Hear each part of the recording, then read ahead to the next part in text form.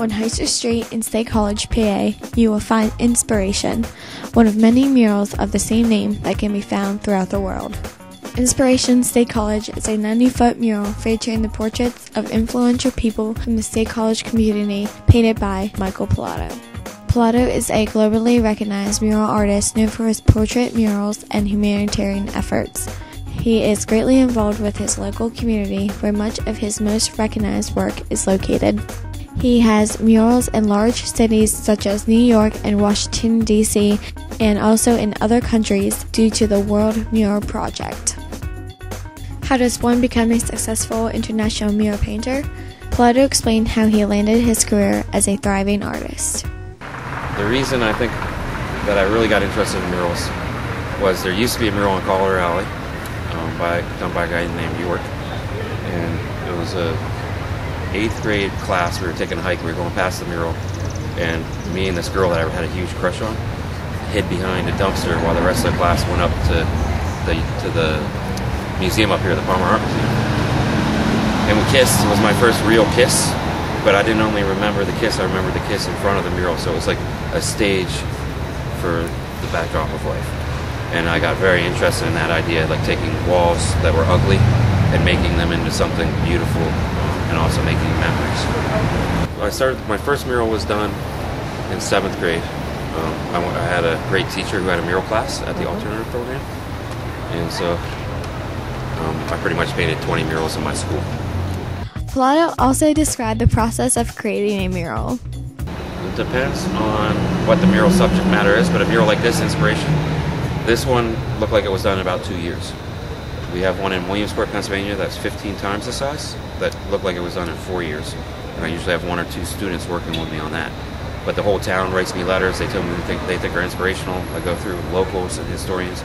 We pick out all those letters. I interview the people. I sketch them. I do drawings. And it depends what time of year it is. Like in the wintertime, which is kind of funny, it's easier to paint sweaters because the paint is thicker. But in 60-degree weather to around close to 70 is the best for portraits. So sometimes, it takes 5 days to paint one portrait, or I can paint 4 portraits in one day. It's just your mood, the weather. They're all called the same thing, and they're called inspiration. And this is all the people that inspired me personally in this community in Penn State. I have an artist that works with me by the name of Yuri Karabash, who's up here on the mural with a big blue circle over his head. And that's his style of art. He believes energy runs through all of us, and he paints abstractly that manner. And around the corner of the building, he painted a big lion's face with the blue ribbons that says, "Speak out, we will listen," for a big event we had after the Jerry Sandusky tragedy. I'm lucky enough that Yuri Karabash is a master. He's probably the best artist that I've ever met. He can paint in many styles, so he was able to match my style very easily. My favorite painting is this right here. And that's Eugene Lederer with a hat there, who donated a park in town here called Lederer Park. And he's also a Penn State Renaissance person. And when you're a Renaissance person, that means you do a lot of things. Like he was a lawyer, a sculptor, a jazz musician, a painter, and a philanthropist. And when the park that he donated here in town, sadly, the day after he died, a little boy was hit by a car right in front of that park and died instantly. So I called the boy's mother and said, I don't know where you go when you die, but I think Mr. Lederer and your son would have taken that walk together. So I painted Rolling Your Freeman in front of Mr. Lederer, put love on the chalkboard, and all of his friends and family and teachers came out and painted love. And his mom sits across the street and says it's like having lunch with her boy. So that was my first experience with art and healing, and I pretty much was hooked from then on. The murals, I'm hoping, help with community and economic development because it promotes tourism. But the most, in my opinion, it's the art and healing. And I'm an R8 artist, but we're working with kids in Moldova that can paint circles around me. But it's not about the artist. We're just a paintbrush.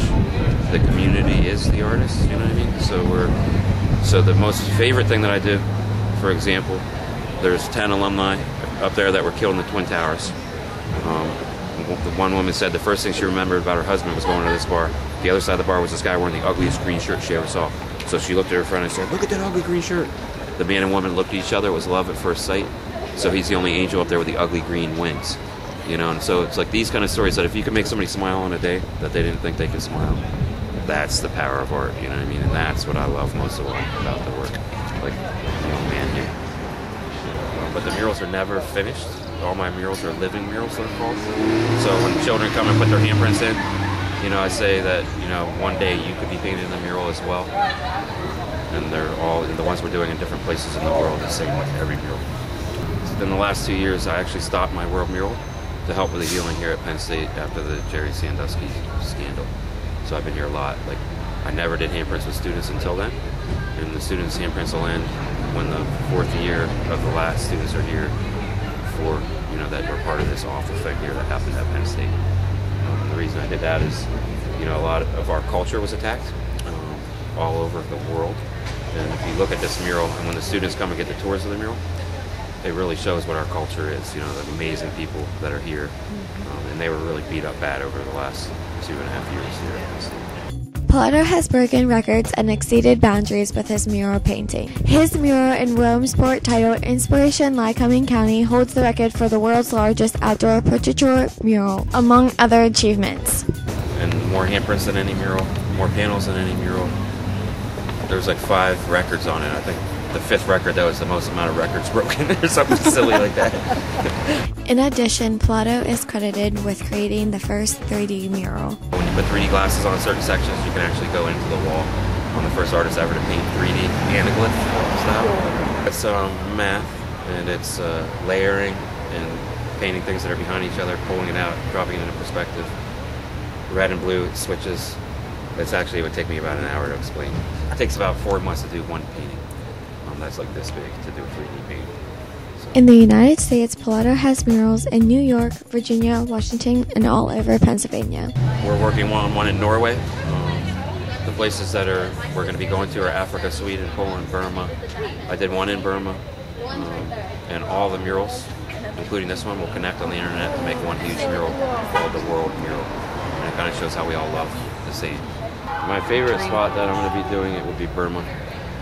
When I came up to put the woman that's now in Jerry Sandusky's chair, Dora McQuaid, I was actually in Burma painting Aung San Suu Kyi, who's the Nobel Peace Prize winner there that was on house arrest. And her story and the people around her and what people in that country are doing now from what it used to be 4 years ago is just unbelievably amazing. It's like awe-inspiring. And it kind of shows you that you can do anything. So I'm really excited to do that. Pilato parted with some advice to anyone desiring to pursue a career in art. If you're interested in being a mural artist or any kind of artist, it's always best to hone your skills in drawing first. Also, to get out, if you want to be a public artist, you have to be able to speak to people. So you got to, to get a job as a waiter or waitress, something in public where you're speaking a lot. Also, no fear in a way, because you will get.